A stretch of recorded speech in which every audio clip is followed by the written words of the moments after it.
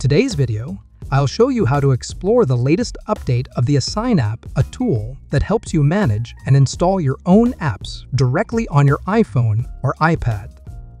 This method doesn't require a computer and works with any iOS version.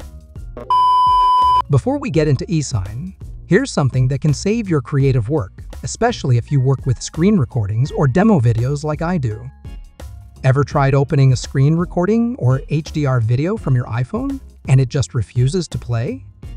Or your MOV or RAW footage from an iOS tutorial gets corrupted during transfer? That's where Wondershare Repairit comes in. Repairit is a powerful tool that can fix broken, corrupted, or unreadable video and image files including MOV HDR, a W, and even MP4 formats.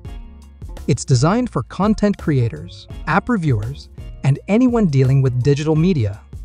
You simply drag and drop your damaged files, hit repair, and in just a few clicks, your files are restored and ready to use. It also supports batch repair, so you can fix multiple files at once, perfect if you film a lot of iOS tutorial content like me. It works on both Windows and macOS.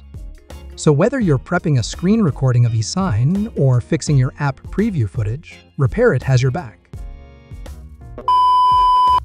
Here's how to install Esign safely on your device. Open Safari and visit AppleJr.xyz. I have updated the look of my website so that you can easily install Esign with a friendly look. Before installing Esign, first you have to tap Install DNS. Click Allow and install it by going to Settings. Hit Profile Downloaded. Then click Install. After installed, AppleJr app will appear on your home screen. Open AppleJr app, then click Install Esign. You can install Esign link one by one because some Esign links don't work for some devices. Tap Install and wait for Esign to appear on your home screen. After Esign installed, you have to verify it first.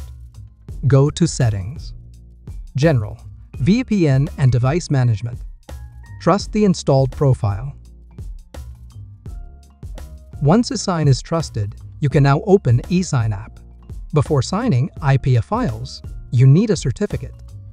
Here's how to import one in Esign. Open AppleJr app again. Then hit Tab Certificate and download Esign certificate for Esign. Then save the certificate into Files app. Go back to Esign app. Hit three dots on the right corner and click Import. Import the certificate file that you downloaded earlier. Unzip the certificate. You can select the certificate what you want or from the top first. Then click Import. After certificate imported, you can now install your own IPA files. Click three dots again to import your IPA files. Once imported, click Tab Apps. Click icon of the apps and click Signature. Once signed, tap Install and the app will appear on your home screen.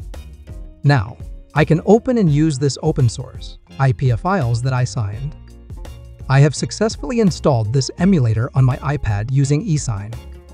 That's it for today. The new Esign update makes it much easier to manage your IPA files directly on your iPhone or iPad, no computer needed. See you on the next video.